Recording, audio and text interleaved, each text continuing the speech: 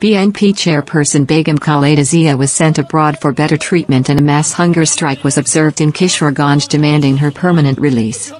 The program started at 9 a.m. local time on Saturday at Rathkhala Maidan in the district town. Leaders of different levels spoke during the program presided over by Central BNP Co-Organizing Secretary and District BNP President MD. Sharif Al-Alam.